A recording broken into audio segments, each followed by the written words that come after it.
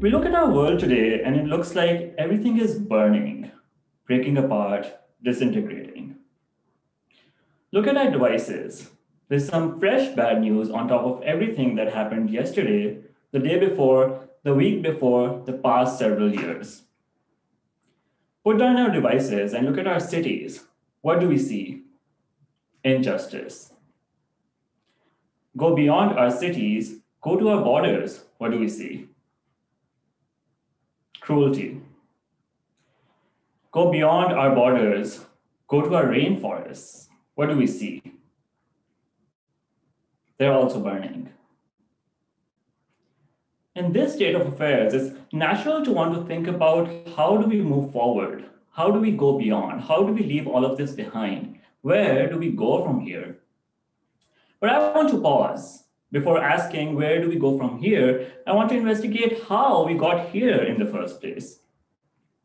What actions, decisions, policies, priorities, or maybe even inactions, for example, in the case of the climate crisis, led us to this world that we live in today? Now, I can spend a lot of time just talking about the many things that are responsible for this. But I want to focus on a perspective that I don't think is spoken about often enough, and that is the perspective of design. You see, design and designers have played a not insignificant role in shaping our world. Let's revisit the examples I just spoke about.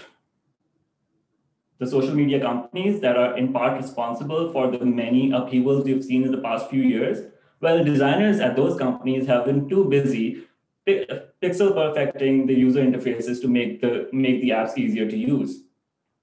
The injustice in our cities, well, designers have helped deploy predictive policing algorithms that have been used to perpetuate racial inequality. Our borders, well, someone designed the walls, someone designed the detention centers, and finally, the climate crisis. For far too long, design has allowed itself to become a tool of capitalism, making things prettier, or making things easier to use to feed this cycle of never-ending consumerism. There are so many examples we can look at. Let's look at Silicon Valley, for example, where designers are sometimes busy solving non-problems. This is Juicero, a smart juicer that retailed for around $700 and required to be connected to Wi-Fi, and also required you to buy these small packets of pre-cut produce that you could then use the juicer to make, well, fresh juice. Celebrity designers and a huge team put their time, energy, and talents into making this one product, which does not necessarily solve any problems. But from the looks of it, apparently, with all of what you're going through in the world, what we really need right now is a juicer. So while on the one hand, we have designers trying to solve non-problems, on the other hand, we have designers trying to address very real problems, but still with questionable results. This is the play pump, a water pump designed to work like a merry-go-round that can draw water as children play with it. This device was deployed in many parts of sub-Saharan Africa, and well, at the outset, it looks like a great idea, solving the problem of water scarcity, which is a complex problem, with this really simple, novel, really exciting idea: children playing to get water for their communities. Yeah, brilliant, sounds great. But a deeper look reveals many problems. So this pump can only be used in communities where the water table is high enough and the water is of a good enough quality, which is not the case in many communities where it was deployed. Also, there's this problem of children using their energies to draw water, which raises the question of child labor. So there we have it, examples of designers trying to address problems, or in some cases, not addressing any problems and using their talents and time for these purposes. Now, I'll admit, it's very easy for me to stand here and criticize other designs and other designers. What's harder to do is to have a critical look at my own self and my own work. But I'm going to do that. I'll admit, I'm not Angel either. I'll tell you a story. 3 years ago, I was in Karachi, which is also home in addition to Islamabad, Pakistan. I was feeling rather insecure. I thought to myself, well, I'm a designer, and every self respecting designer that I know of is either developing an app, making an app, has already made an app, or will create an app in the very near future. What kind of designer am I if I'm not creating an app? While having this internal monologue, I was in an Uber going home from work. At that moment, a streetcar crossed the road while we were at the traffic signal. Now, these streetcars are a common sight on the streets of Karachi and many other cities around the world, and they sell anything from fresh produce to old clothes and shoes and snacks and whatnot. They're an important part of the informal urban economy. So there I was sitting in my air conditioned Uber, looking at this man pushing his car, thinking to myself, Najwat, you're an absolute genius. I wanted to create an app, and the app was right in front of me. I would create the Uber for streetcars. So I went ahead and I created an app that would connect streetcar vendors to their customers and vice versa, helping them do their transaction more easily.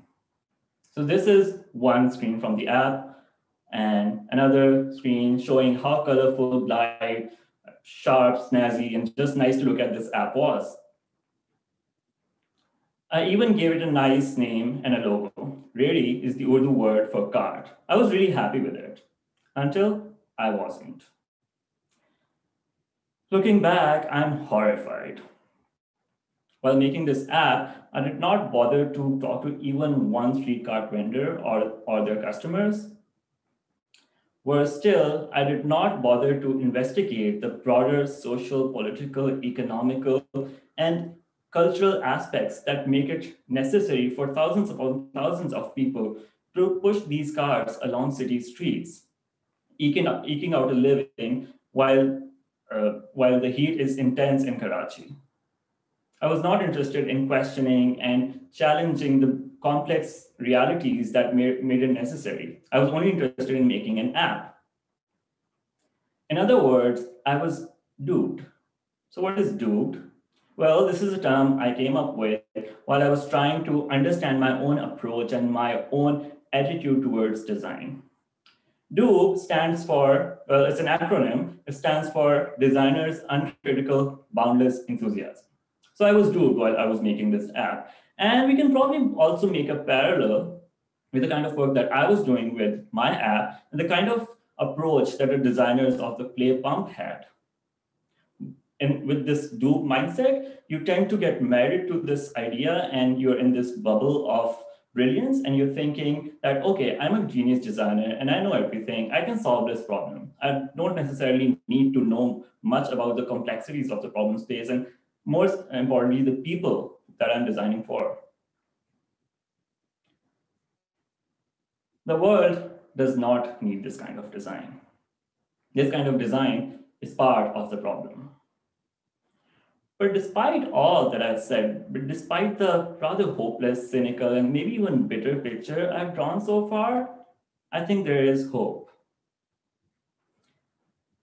Arundhati Roy, one of my absolute favorite authors, inspires me when she says, "A new world is not just possible, she's on her way. On a quiet day, I can hear her breathing."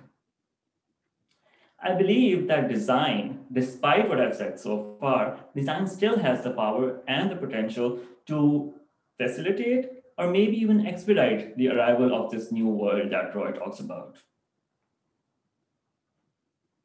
But how do we do it? In the past 2 years, since I've been in the MDes Integrative Design program at the Stamp School of Art and Design, I've had to really question myself and challenge myself. I've had to revisit my approach as a designer, my mindset as a designer. It's been a process of unlearning. I've had to teach myself that I have to design as a facilitator, not as an expert. I'm not an expert, but the real experts are the people who actually live with my designs, live with these complex problems that I'm designing within. And echoing what Brittany said, we have to learn from the real people who actually live these realities every single day. They are the real experts of their experiences. I have to remind myself that I have to design with people, not for them. I'm embracing this approach, this new approach to design in my current research and design work, for which I'm going back to Pakistan. Pakistan is the fifth most vulnerable country to long-term impacts of climate change. And among many different aspects of that, including water shortages and extreme weather events, food security and agriculture are some of the major outcomes of climate change. I'm trying to understand how I, as a designer, can help assist and facilitate the many different stakeholders working in this space to help Pakistan actually respond to the many challenges arising from climate change. This is a very complex problem space, as evidenced by this network of the many different players that interact in this space. I'm working in deep collaboration with researchers, policymakers, social organizations, and of course, the general public in trying to understand the problem space and the many different dynamics of it. I don't have any answers yet, and might not have any answers anytime soon.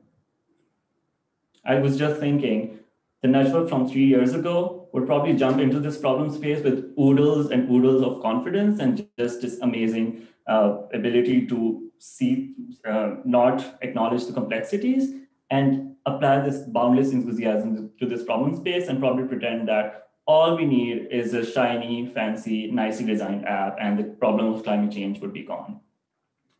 Fortunately, the Najwat of today, here, right now, knows a little bit better. I understand that before jumping to any solutions, before even thinking about solutions, we have to really spend a lot of time in the problem space with the people, with the stakeholders, trying to understand what everyone's needs are, wants are, what assets we have, what strengths we have, what weaknesses we have. We have to approach the space with not boundless enthusiasm, but with critical optimism. As we try and figure out where to go from here, we must not get doomed. Doomed sounds like doomed, and it really is doomed, as evidenced by my work on that fancy but useless app. I believe that critical collaborative design offers a way forward as we grapple with many versions of the question, where do we go from here? Thank you.